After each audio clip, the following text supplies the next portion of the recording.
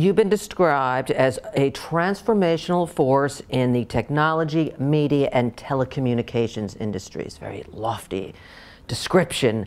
So what's next on your to-do list to blow up? I'd like to take a look at, I used to produce a lot of TV content, you know, Reading Rainbow and Miracles Boys, and we did a show on Showtime, and I did a documentary. I brought Angelina Jolie to Africa. We did a documentary on refugees in Tanzania. I did one with Michael Douglas on children soldiers in Sierra Leone. I did one on AIDS with Danny Glover. I did one on lack of girls' education in India with Sonia Braga. So I've done a lot of documentaries. I've done a lot of TV on Showtime and Nickelodeon.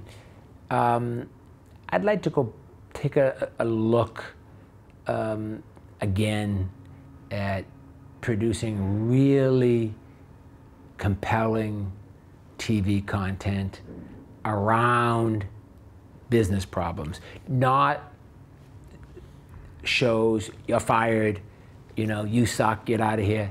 Not that, the opposite of that. More like supporting business people in interesting parts of interesting places in the world, interesting stories.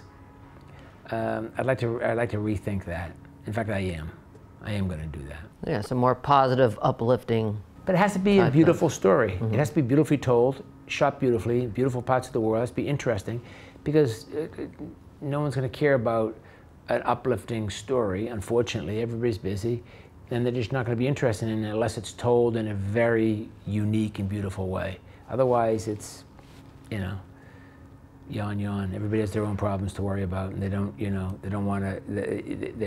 People are accustomed to, you know, watching car crashes, and you know, so you got to change their mindset. So it has to be beautifully told, beautifully edited. It has to have fabulous music, and music. I'd like to figure out how to integrate up and coming musical artists in with the show as well.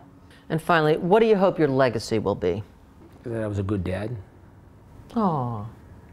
Yeah.